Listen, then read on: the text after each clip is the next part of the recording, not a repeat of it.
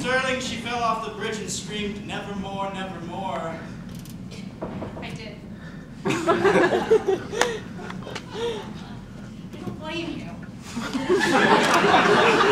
You see, Sterling, why I have such guilt about this? Johann, the crisis intervention is a delicate thing, and I'm sorry I was late. One man with a person who's about to throw their lives away, or life. This young woman, I mean, was clearly very brave, and I think we should focus on that. I think that throwing oneself off of was a bridge. It was a bridge. A very tall bridge. Into a ravine. Into a ravine, to prove my love for him. Man, I miss that for sports. I get a lot of joy out of this job. Good. Yeah. It breaks me, Sterling, to know that her love caused her limb forevermore, evermore, Evermore. evermore, Evermore. evermore, evermore, Sterling. The good news is when I go to Costco, there's always someone willing to help me now.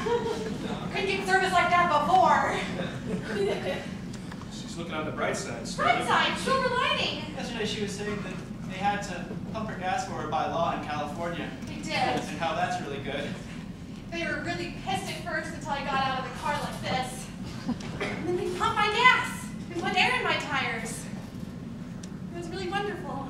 Do you need anything? A glass of water and a chair would be great. Yeah. It's just that I feel compelled to help you all of a sudden. Oh, thank you. Oh, I got a hair here. oh thank you.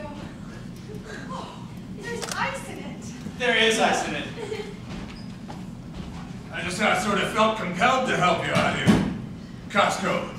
Thank you. Usually just the sort of fat people use these wheelchairs, you know. They're all slackers.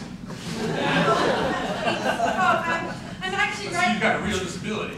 I do. I jumped off a bridge to prove my love to my man, and he didn't love me. I'm still kind of heartbroken and fragile. Probably easy pickings for someone.